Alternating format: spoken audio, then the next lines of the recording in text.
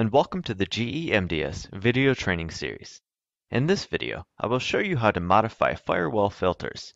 As a general disclaimer, unless you really know what you're doing with regards to the firewall configuration, you should not be changing the firewall filters. Contact our technical services department for assistance. The phone number is at the end of this video.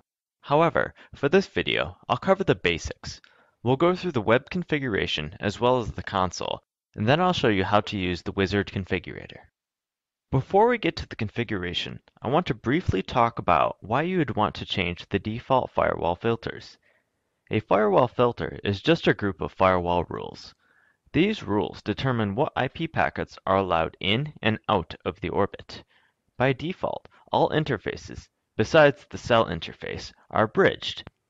This means that they use the bridge IP address and firewall filter settings. Since the bridge is typically not connected to a public network, the firewall rules associated with the bridge allow all traffic to flow in and out. In contrast, the cell is a public interface, and the filters are restrictive and drop most of the traffic by only allowing certain data to pass. Modifying of the firewall filters comes into play when these default rules do not work for your application. Example needs for firewall modification are adding drop rules to remove unwanted traffic coming over your bridge interface, such as multicast or broadcast traffic that can saturate your over-the-air links, or adding allow rules to open up TCP and UDP ports on your cellular interface for incoming data connections for polling or device management. These could include Modbus and DNP3 ports for data, or HTTPS and SSH ports for management.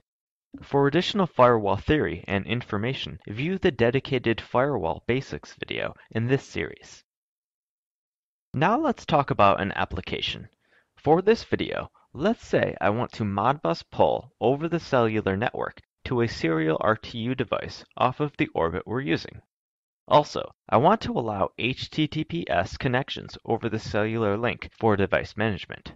Finally, I want to block all the multicast traffic coming into my bridge interface to reduce the network load. To configure this using the web interface, navigate to the unit's web GUI and log in as the admin user. The first thing you should determine is what firewall filters the bridge and cell interface are using. Navigate to the Interfaces, then Bridge, Basic Config, then Filter. Take note of the filters the bridge is using. Repeat this for the cell interface. Click Cell, then Basic Config, Filter, and jot those filters down as well. These are the filters we must modify to fit our application needs. To modify those firewall filters, on the left click Services, then Firewall. Firewall configuration is done in the Basic Config tab. Click on Filter, Access Control List, and the section will expand to show the filter list. Let's modify the cell interface first. For the application, we need to Modbus pull the RTU over the cellular network into the orbit. Therefore, this is an input filter. We determined that the cell interface uses in untrusted for the input filter. So let's click on that.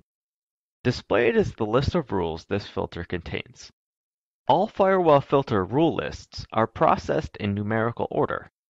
We can see rules 1 and 2 accept specific protocols, and then rule 10 drops all remaining protocols.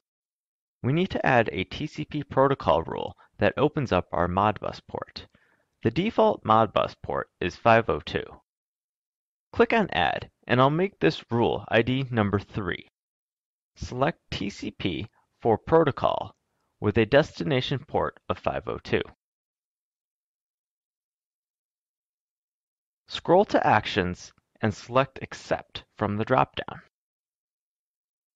We also want HTTPS access to our cell IP address for device management. This also uses the in-untrusted filter, so we can go ahead and add another rule here. Click Add and make this rule ID number 4. HTTPS uses TCP, and then select Destination Port. Services. and select HTTPS in the list and click Add. Check Actions and select Accept, then click Finish.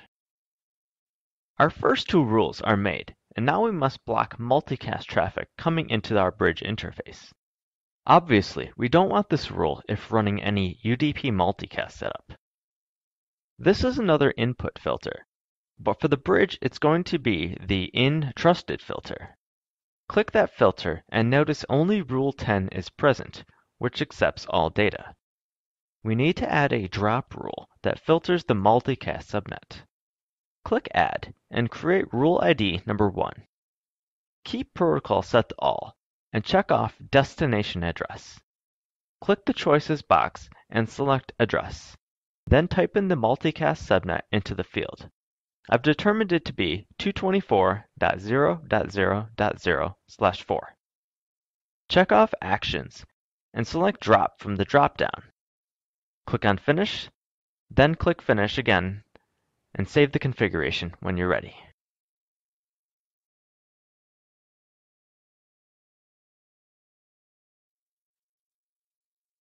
To perform the same actions using the console, log in as admin and issue the command show services to see the status of the firewall. Verify that your unit has the firewall enabled. If yours is disabled, then follow the next step to turn it on. Type configure and press enter to switch the unit into configuration mode.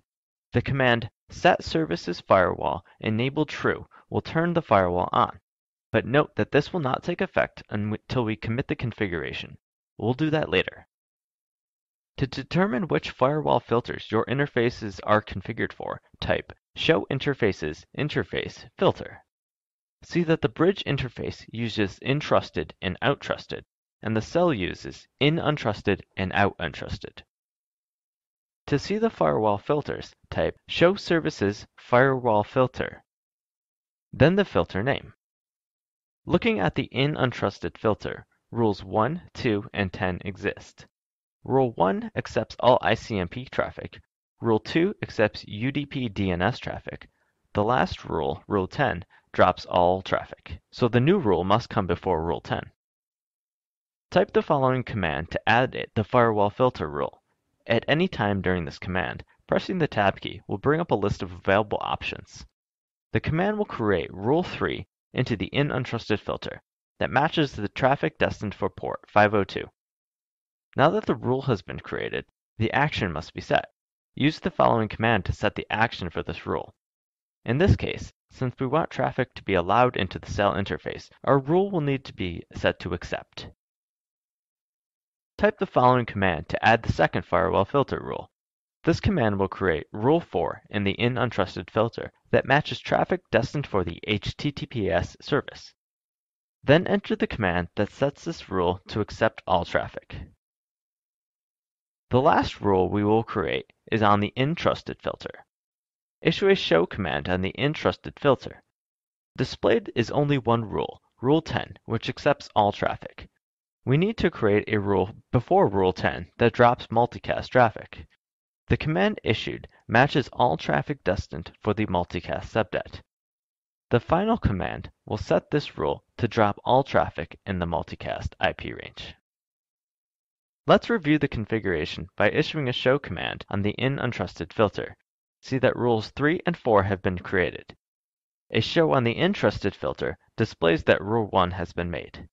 When satisfied, commit the configuration. Finally, the last method of configuration I will show is through the Web Interfaces Firewall Wizard. Log into the device's admin and click Wizards on the left-hand side. Then click the Firewall Access Control List link to open the wizard. Click Next. Then select the filter you wish to modify by clicking on the box on the far left. Then click Edit Selected. Displayed now is the rule list for the selected firewall filter in Untrusted. Let's go ahead and add the rules for our application. Click on Add New Rule, and the new rule will be created at the bottom of the list.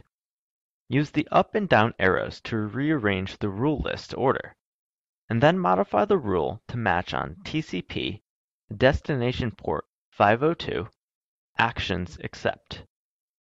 Then create the second rule to match on TCP, services HTTPS, actions accept. We have one more rule to add, so click on Back and then check off the Entrusted filter only and click Edit Selected. Add a new rule that matches all protocols for destination address of the multicast subnet, and actions drop. This should be the first rule in the list. Click Next. Verify your interfaces are using the correct filters, then click Next. Verify the summary page, then click Submit at the bottom. I hope this video was helpful for you. For additional information, visit our website at www.gemds.com.